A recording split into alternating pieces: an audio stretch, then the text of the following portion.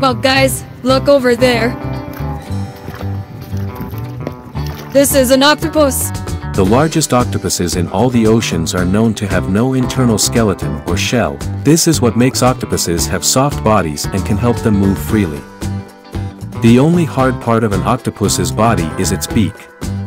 The octopus's beak is located at the bottom where the arms meet. There is lobster. Lobsters have a hard exoskeleton, or shell, that does not grow with them. To grow, they undergo a process called molting, where they shed their old shell and form a new, larger shell. During the skin-changing process, lobsters are at their most vulnerable phase to attack by predators. Wow, this is starfish. A unique fact about starfish is that the shield is a stiff shell that has a rough texture, even thorny, depending on the species. Starfish have a layer of calcium carbonate with tiny spines that deter fish, birds, and even sea otters from attacking them. This is a crayfish. Crayfish, or crawdads, are crustaceans that live in freshwater environments throughout the world, except for India and Antarctica. These animals have 5 pairs of legs, or 10 legs total, hence the Latin name for the crayfish order, known as Decapoda. There is a clownfish. This beautifully colored fish is apparently not very good at swimming. Therefore, this fish often takes shelter behind the tentacles of sea anemones. When attacked by another animal, this fish will swim quickly to avoid it. But that speed only lasted for a short time. This fish is also more often found around the tentacles of sea anemones. There is a jellyfish. All types of jellyfish have nematocysts, or stinging structures. However, the strength of their sting can vary greatly depending on the species. The most poisonous jellyfish in the world is a type of cubozoa which is capable of killing an adult human with one sting, in just a few minutes. They carry enough venom to kill more than 60 humans. There is a puffer fish. Puffer fish that have white spots apparently have a unique habit of building nests. Male pufferfish make round nests in the sand. Their goal in building a nest is to attract the attention of females. Usually, if female fish are impressed, they will lay their eggs in the nest. Subscribe guys. Well guys, look. This is dolphin. Dolphins are very social creatures. Dolphins often move around in groups of around 2 to 30 dolphins. In groups, they benefit each other to protect themselves from attacks by predators and hunting. Some dolphins even move in groups of hundreds of members, especially during mating season or where there is an abundance of food. There is a mouth bass. All types of largemouth bass come in unique colors and patterns. Typically, all species of this fish have a similar green color with horizontal spots. Largemouth snapper is famous for its bright green color and horizontal spots on both sides and has a white underbelly. This is garfish. Alligators are very calm fish, if you get the chance to see one.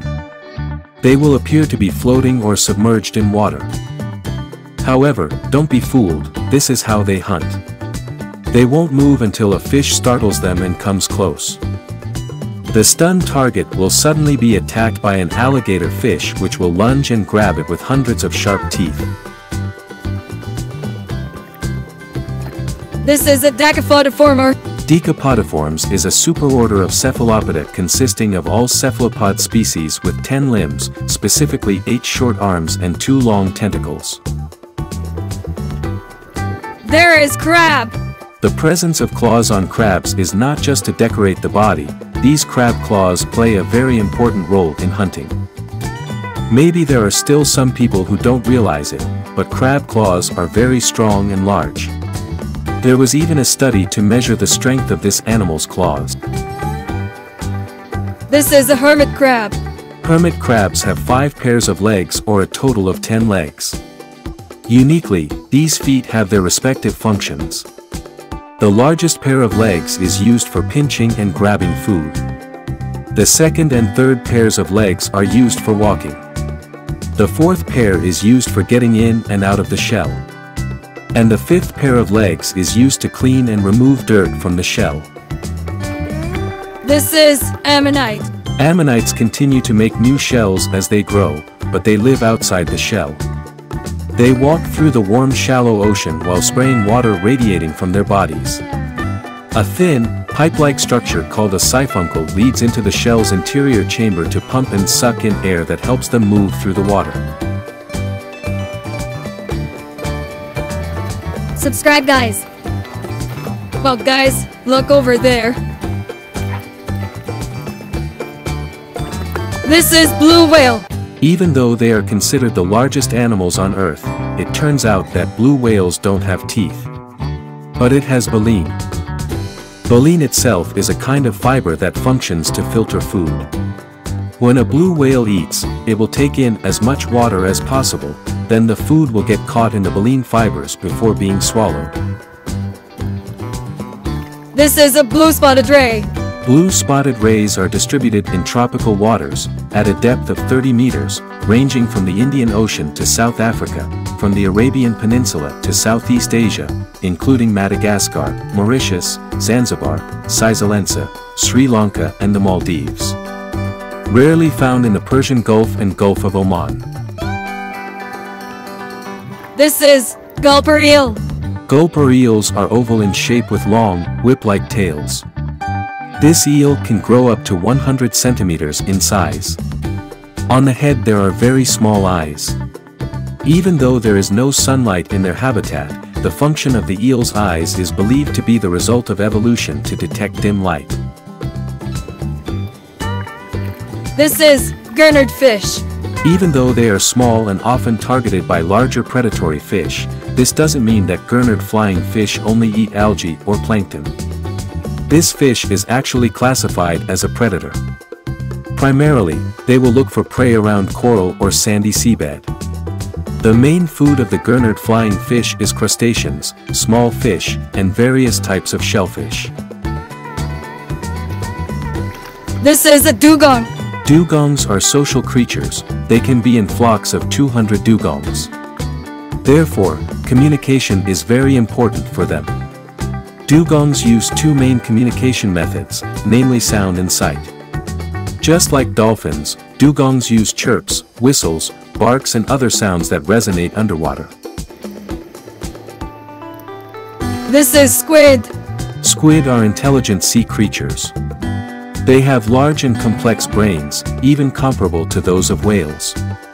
The squid's ability to learn and adapt also impressed researchers. They are capable of completing complex tasks and even exhibit behavior that indicates extraordinary intelligence. This is a moray eel. Moray eels are nocturnal animals or what are usually called animals that are always active at night, while during the day moray eels always spend time living in the crevices of coral reefs.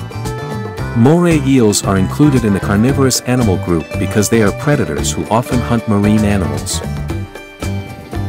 Thank you for watching, guys.